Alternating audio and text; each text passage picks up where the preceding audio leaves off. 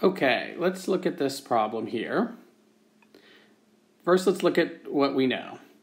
We have a father who's capital M, small m, and a mother who's capital M, capital M. We know from work we did in class that this means there's a 50-50 chance that individual 1 will be capital M, or at a 50% chance that they'll be capital M, small m. But we now know something else, which is that individual 1 has a daughter who is capital M, small m. So what does that tell us? That tells us that individual 1 must be capital M, small m. If she were capital M, then her daughter would have gotten a capital M allele from her, and she couldn't possibly be capital M, small m. So we've learned something from the fact that she has a daughter with a small m. We know it must have come from her since the father is capital M. So individual 1 is capital M, small m, and we know from what we did in class that that individual 2 will now have a 50-50 chance of being capital M, or capital M, small m. So the answer to the problem, what is the probability that individual 2 is capital M? Capital M is 1/2. Okay? Now, problem 2 is very similar, except in this case, the daughter is not capital M, small m, she's capital M. So what have we learned here? What we've learned is nothing exact. So we know that individual 1 could be either capital M, or capital M, small m, because in either case, this kid could have gotten the capital M allele from her.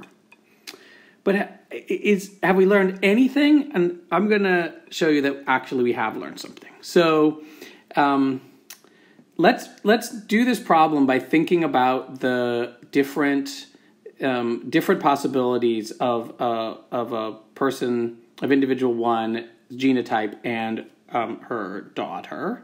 So we know that 50% of the time, individual 1 is going to be capital M. And if she's capital M, then her daughter is going to be capital M always.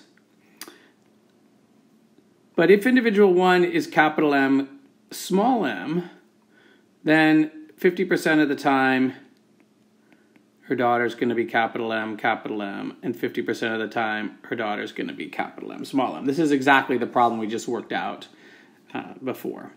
So let's look at the different scenarios here. So this possibility here, which I'm going to circle. So this possibility here, which I'm going to call possibility 1, that the mother is capital M, and produces a daughter with capital M, is half of the total probability. And we can write there's the other probabilities here of 1/4, which we did before. Now, let's look at the different ways that you can get to be capital M, which is what the first daughter is. So you can either become capital M because your mother is capital M, or you can become capital M because your mother is capital M, small m, and the random segregation of her alleles sent the capital M allele to her daughter. So what have we learned by the fact that this daughter is capital M? What we've learned is that there's no chance that this possibility, which I'm erasing over here, could not have happened. Okay? So it seems at first like we haven't learned anything, since it's possible both that the individual 1 is capital M or capital M, small m. And but I'm going to show you that we've actually learned something, which is that given that we've observed that this individual here, so I'm going sorry, let me draw that individual there is capital M, capital M. That is it's twice as likely that given that this individual is capital M, that that her mother is capital M, than that it is that she's capital M, small m. Okay, so in fact, we have learned something, and what we've learned is that it's no longer true that the probability of individual 1 being capital M, and capital M, small m are equal.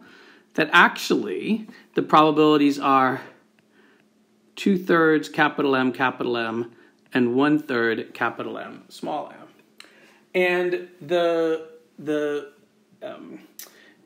a nice way of thinking about this is if you don't think that you've learned anything about individual 1, think about the following tree I'm going to draw over here, which is that it's the same family.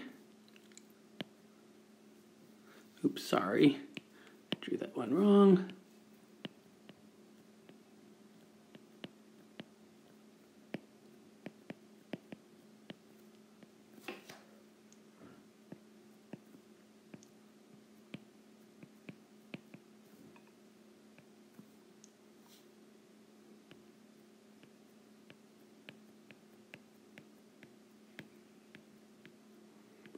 But instead of having one kid who was capital M, they have a whole bunch of kids. Sorry, my drawing here is not perfect, but let's just say that they have 8 kids who are all capital M. And now we want to know whether it's more, whether we've learned anything about individual 1. I think you can probably see that in this scenario, where technically it's possible still that individual 1 is capital M, small m, and just 8 different coin tosses went the same way, and she transmitted the capital M allele. But I think as you see more and more of the kids are capital M, it becomes less and less likely that individual 1 is capital M, small m, and in turn it becomes more likely that she's capital M.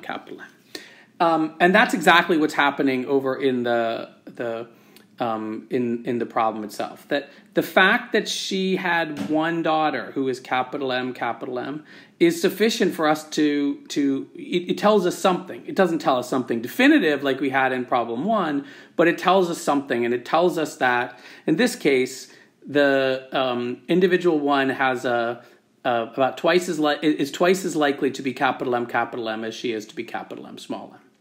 And once we have that, then it's easy to calculate the probability that individual 2 is capital M. It's basically what we did before, except we're changing the numbers. So individual 1, 2/3 of the time is capital M. And if she's capital M, her daughter is always going to be capital M.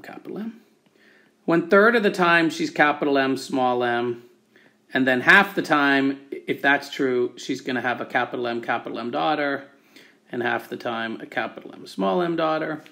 So we put those together, and we see that here it's 1 times 2/3 is 2/3.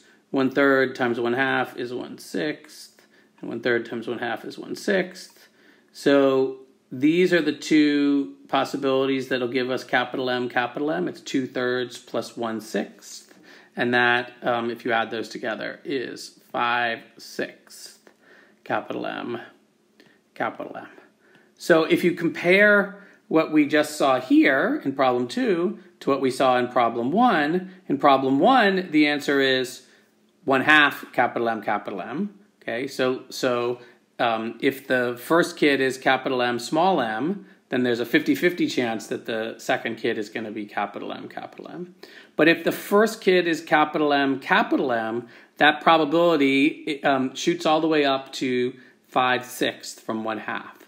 So, and I think this is a perhaps slightly confusing problem. So I'll return to it later. But the important thing to learn here is that even when you're not getting conclusive information, like in problem 1, we got conclusive information that individual 1 had to be capital M, small m. Just because you don't get conclusive information doesn't mean you're not getting any information at all. And so this happens a lot in genetics, that we get information that can help us learn something about another individual, but it doesn't always tell us something definitive, and we have to learn how to update what we know about one individual from observations we make about another.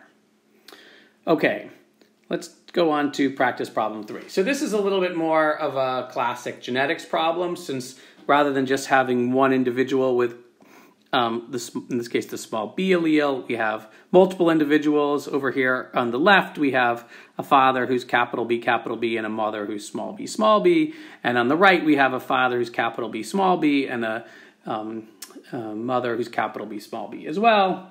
So the problem is just to figure out what the probabilities are for individual 5. So let's work through it. Let's start with the individual. Let's give these, oops, that's probably not the best way to number them. I'm going to, just so we all are on the same page, I'm going to call them parent 1, parent 2, parent 3, and parent 4.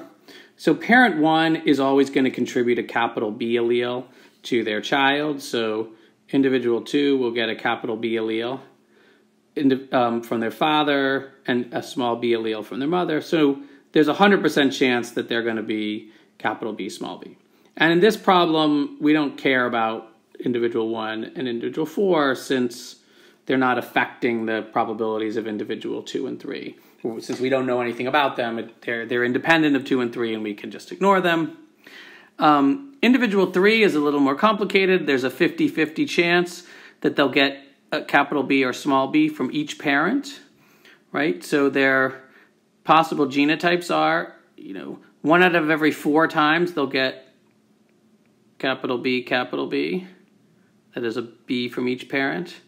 1 out of every 4 times they'll get a small b, and 1/2 they'll get a capital B, small b.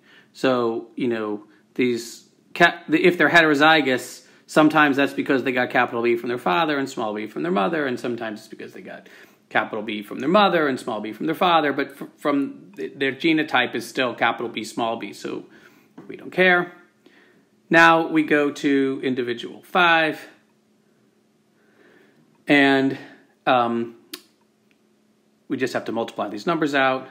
There's a 1/2 chance they get capital B from their mother, 1/2 chance to get small b from their mother. Here it looks a little complicated, but I think if you look at the alleles they might get from their parent, I think you can see that it's still 50-50 that they're going to get a capital B allele or a small b allele, and